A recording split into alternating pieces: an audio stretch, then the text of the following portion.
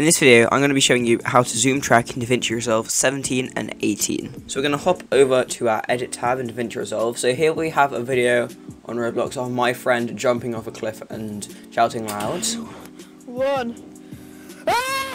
So what we're going to do is we're going to try track him while he's jumping down. The way we're going to do this is we're going to go over and select the clip and go over to our inspector, which you'll need turned on. We're going to add this keyframe at the very top, its opposite transform, and click on it.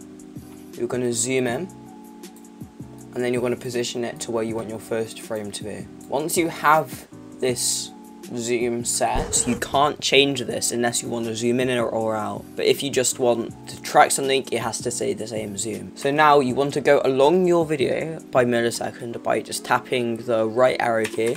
And every time something substantial changes, you're going to add a new keyframe at the top and position it to the center again. And keep repeating.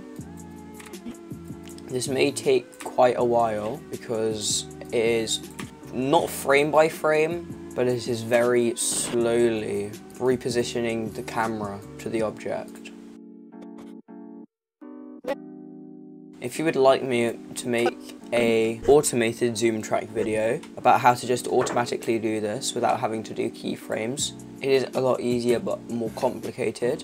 I will make that if we get enough comments. Alright, so here we get to the bit where he's falling off quite quickly, so we may have to make a keyframe literally every millisecond.